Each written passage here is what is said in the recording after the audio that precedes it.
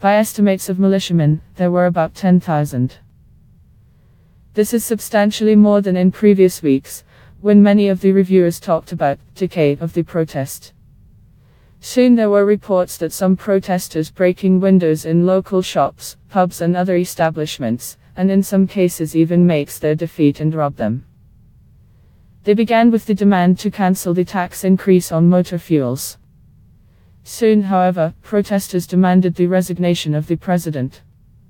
One of the main claims of the protesters, that the political elite has become detached from the problems of ordinary people.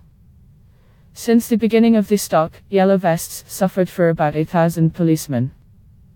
The rallies in Paris not just was beyond peaceful protests, revolving vandalism and riots. For all the shares, dozens of people wounded.